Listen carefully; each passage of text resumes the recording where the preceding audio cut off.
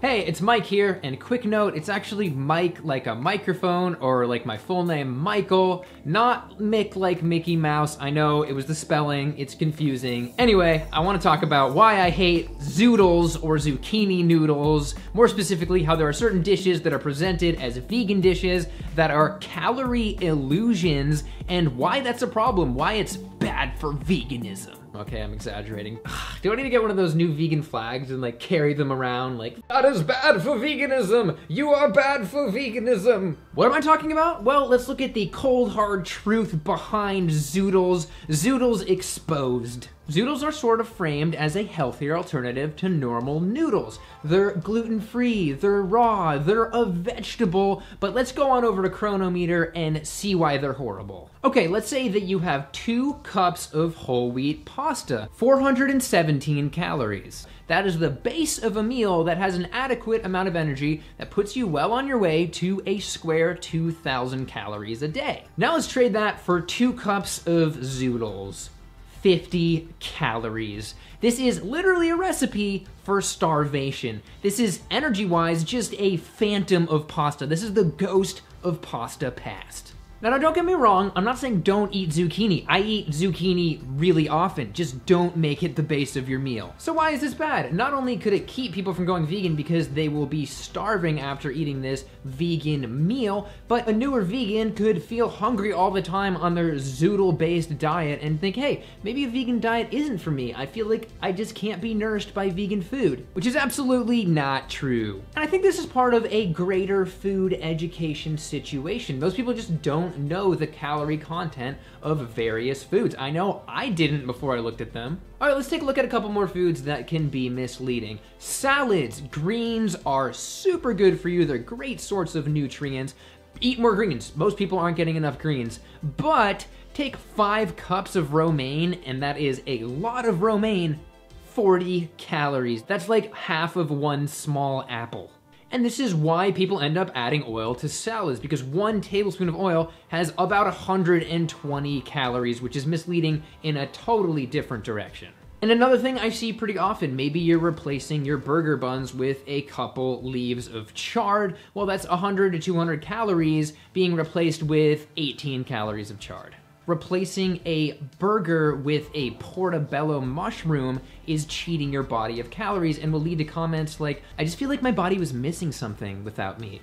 Yeah, 500 calories of anything. Something like a lentil burger would be a way better replacement because it's actually a significant source of calories. Another one, I once went to a fancy vegan restaurant and ordered fettuccine alfredo, and the noodles were made out of broccoli stems.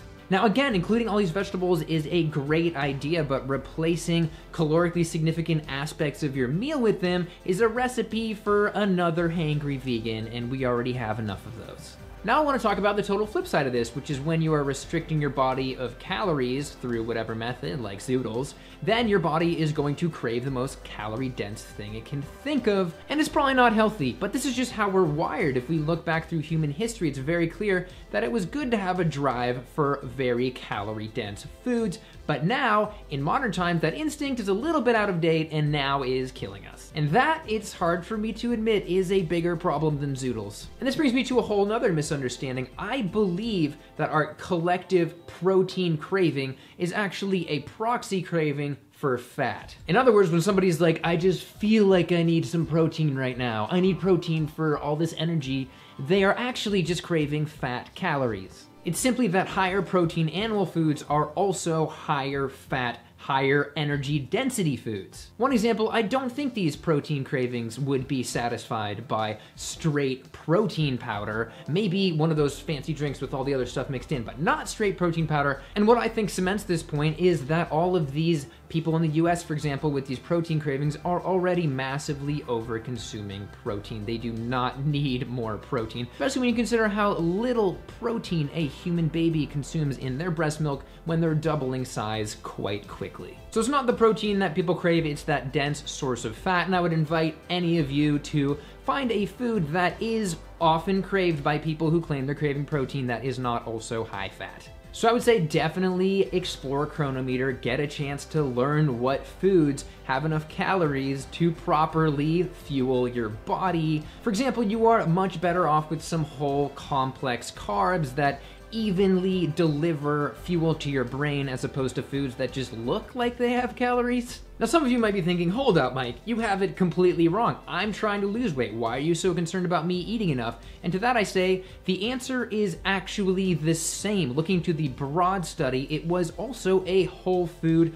starch-based, complex carb-based diet that was, as they say, likely the most effective all-you-can-eat, no added exercise diet for weight loss ever recorded. That means you can still give your body the fuel it needs and lose weight by eating these whole plant foods, and that likely has to do with how fiber, when you're getting enough, creates enough propionate in your digestive system, and that propionate triggers your appetite to no longer say you're hungry, and so it's just your natural way of saying, I actually ate enough. As for those Zoodles, maybe you don't want to eat wheat pasta. Then try brown rice pasta. Maybe instead of just a portobello burger, you can do a black bean burger with the portobello on top, and instead of just eating some maybe salad greens and balsamic, put that on top of some brown rice or something. All right, that's it for today. Zoodles are the worst. Eat enough food.